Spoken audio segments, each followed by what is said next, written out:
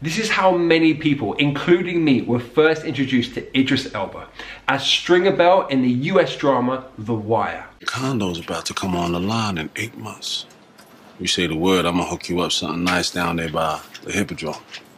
Loft apartments. Real nice. Now, as a language geek, I was like, wow, I love his American accent. And then a few years later, I saw this. It's about these very sophisticated thieves, these guys that rob banks, take huge amounts of money. I was like, what? Idris Elba is from London. He had me fooled with that American accent. I'm not round the way no more. You wanna find me, I'm right here. It's pretty impressive. So, today we're gonna analyze Idris Elba's natural English accent, and I'm gonna pick out a few distinctive features of pronunciation. I can't wait to do this, guys. It's gonna be super interesting, so let's get going.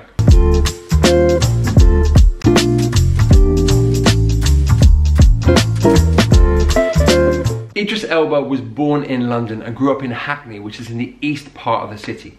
His parents were West African immigrants and spoke Creole at home.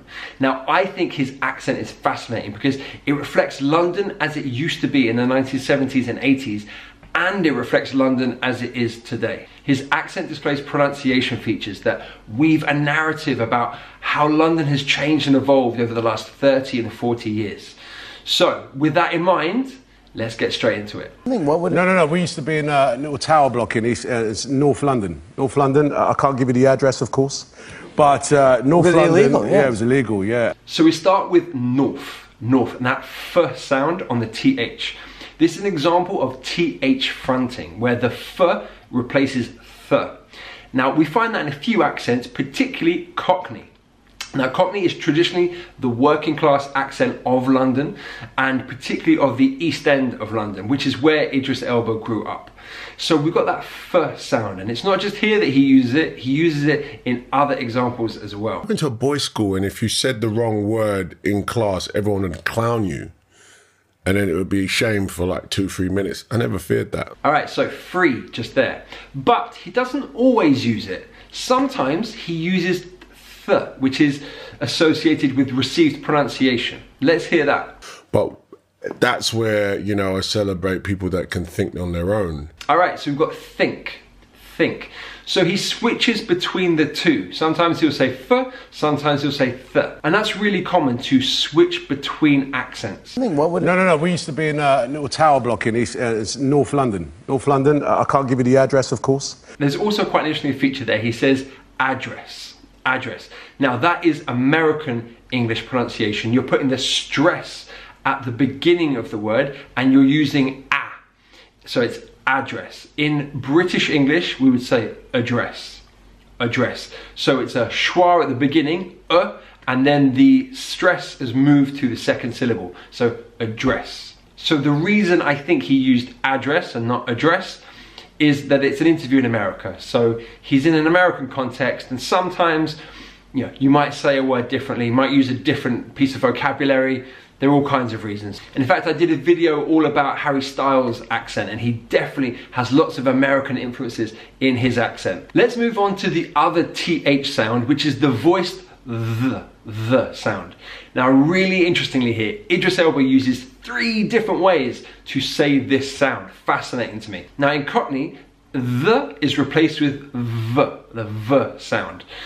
So we have very subtle examples of this here. It just so happens, though, I was good at all the other stuff, so they didn't take the piss out of me as much. Yeah, it is, for sure. It's definitely to do with... All right, so other and with.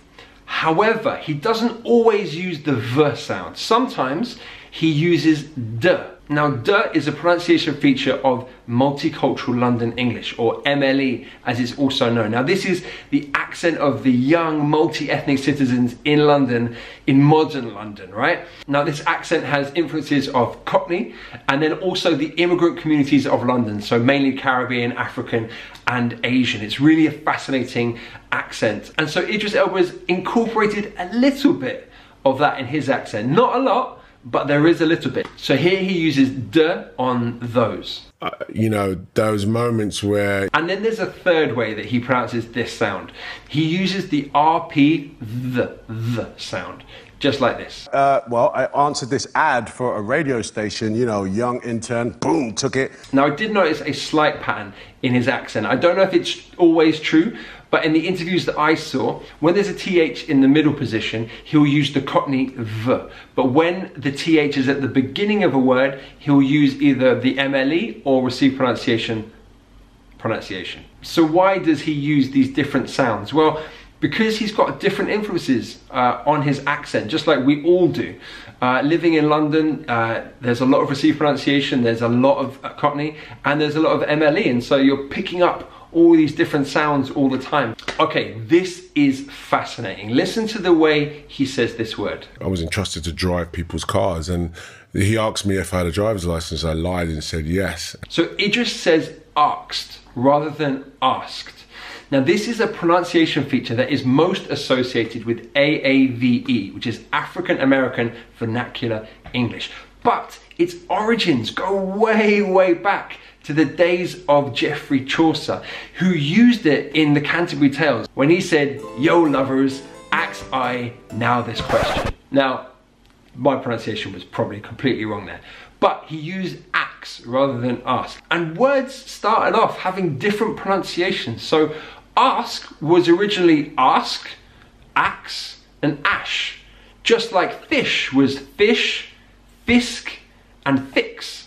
And slowly over time, one became the standard form. But the other ones didn't necessarily die. Some dialects held on to them. According to John McWhorter, who's an African American linguist, black slaves learnt the word axe from the people that they were working with, and it became a part of their dialect. And he goes on to say how integral the word axe is to being a black American. Now, there's a video that explains this topic in so much more depth and knowledge than I ever could. I really recommend you go check it out. It's part of the MTV Decoded series. It's linked right above me. Please go check it out. It's absolutely fascinating, especially if you're a language geek like me. Now, there's one line I really love from McWhorter's article in the LA Times. When a black speaker gets the most comfortable, the most articulate, the most herself, that is exactly when she is likely to slide in an axe for ask. Now, I love that because I feel like it really describes what's going on here. This is a fantastic interview between Idris and politician David Lammy. It's thoughtful, it's insightful, and Idris is clearly very comfortable talking about his childhood. I've heard a couple of clips where he says axe, but I also stumbled upon an example of ask. The kids would ask her to sort of read a story time, bedtime story. This is an interview that he did with Channel 4, and he's representing a literacy charity. And there is definitely a sense of formality to it.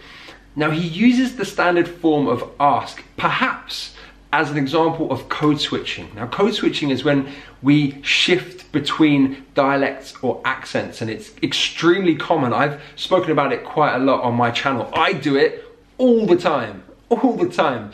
Now, I see it as someone who is able to understand their audience, to understand who they're speaking to and how they need to hear things. I think that's exactly what Idris is doing here. He understands the audience that he's speaking to, that he is representing this charity, so he's using the standard form of the word. Now, I may be wrong, but that's the sense that I get, and the more I study accents and look at famous people's accents, the more I see that the way in which we switch between accents. I've done it with Adele, I've done it with Paul McCartney. Everyone has changed their accent depending on the context that they're in. So I think from my perspective, this is an example of that. Anyway, as I said, I find this fascinating, and if you want to know more about this, then go check out the MTV Decoded video. It is brilliant. Okay, let's look at the next feature.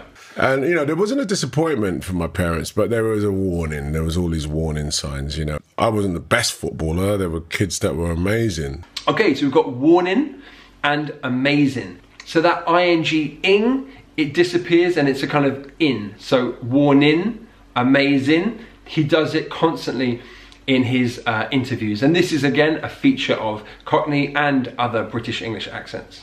I wasn't the best footballer. There were kids that were amazing. Okay, and the last feature that we're going to look at is the T, the T sound, which is So critical to understanding different accents. Now, again, it's quite interesting here. Idris uses different types of T's. Let's listen in. And I found myself, like in drama, the best actor, the best communicator, the best director, the best scene writer, the best. Okay, so we've got very clear there, communicator, director, writer. The T's are true T's. We can hear them very well, and that's a feature of received pronunciation. He's really taking his time with those words. He wants to be clear, so he says them with the true T. He also says ability very clearly as well. Let's check that out. So I don't have any particular amazing ability, but my ability is to overlook fear.